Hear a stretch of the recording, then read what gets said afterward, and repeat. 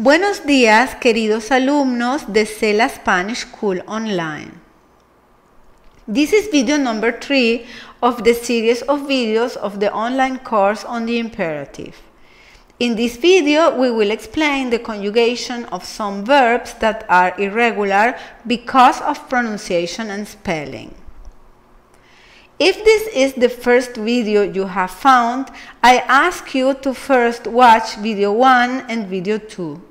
These videos are also completely in Spanish.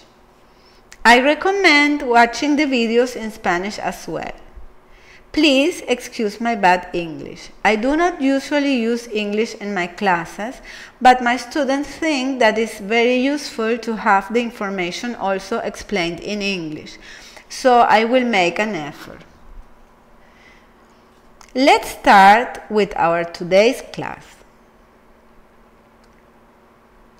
Let's see the conjugation of verbs like explicar. In the imperative, explicar is conjugated in the following way. Explicar, to explain. Tú explica. Tú no expliques. Usted explique. Nosotros expliquemos. Vosotros explicad. Vosotros no expliquéis. Ustedes expliquen. As you will remember, the persons tú and vosotros change in the negative imperative. We will deal with this topic in detail in video 4. When speaking of letters and sounds, I will use the pronunciation in Spanish and not English. In Spanish, the combinations of sounds Ca, Co, Cu sound Ca, Co, Cu. Ce and Ci sound Se, Si. To have the sounds que and ki, we use QUE and QUI.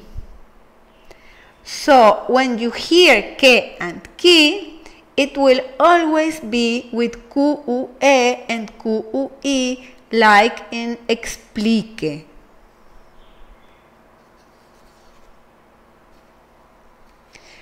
If the letter C were kept in the conjugation and coincides with E, we should read explice instead of explique.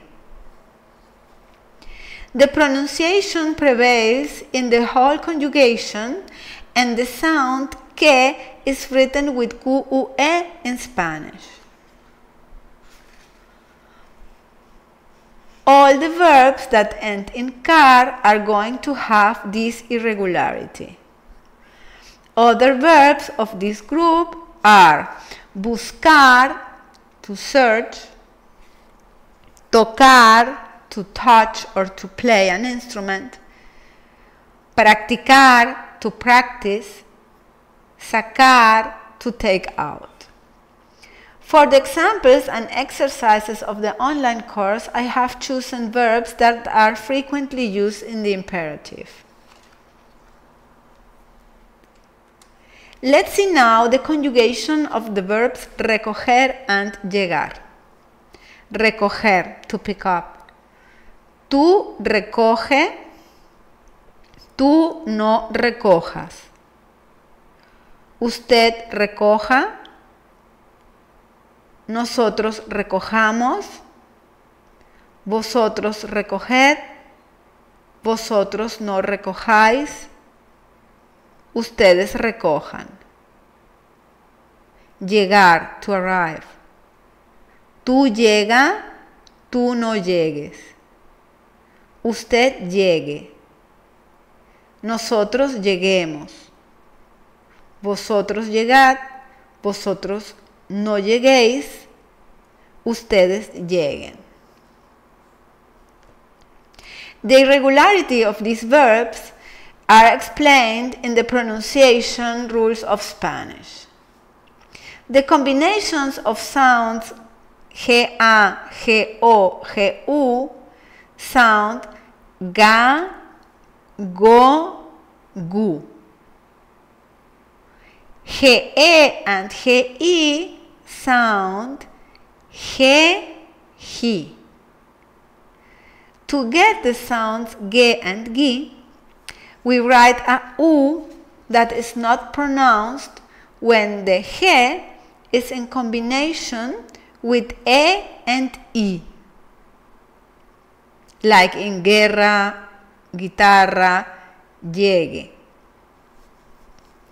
The combinations J-A, J-E, J-I, J-O, J-U sounds ha, he, he, ho, hu. The combinations J-E and J-I are rare. Ge and Ge are more common. The pronunciation is maintained in the conjugation of a verb and determines the spelling.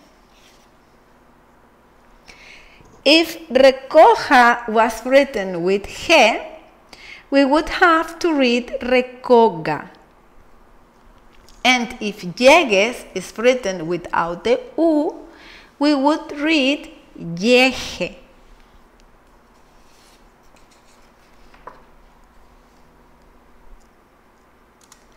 Other verbs in this group are, for example, apagar, to turn off, dirigir, to direct, entregar, to deliver.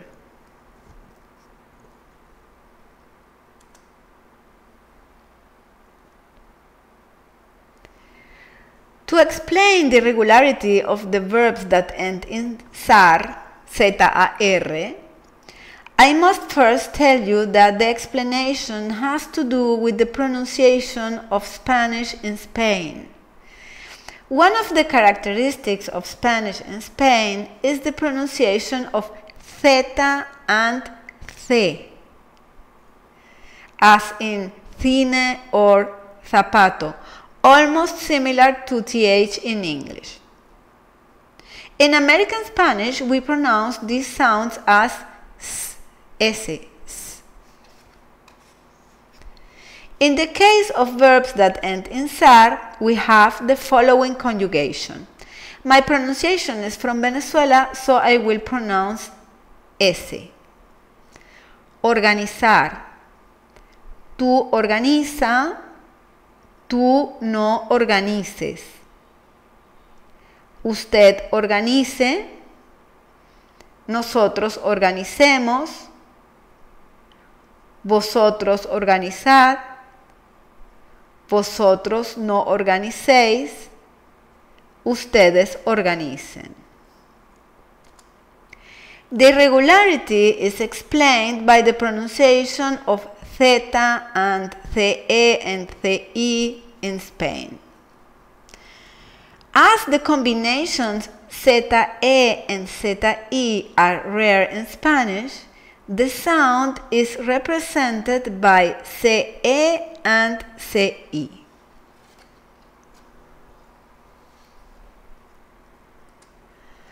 Other verbs in this group are empezar, to begin, adelgazar, to lose weight, rezar, to pray.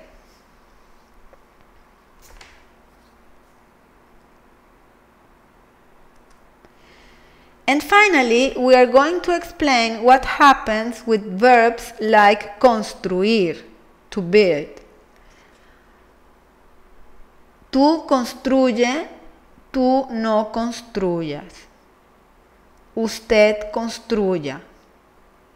Nosotros construyamos. Vosotros construid, vosotros no construyáis. Ustedes construyan.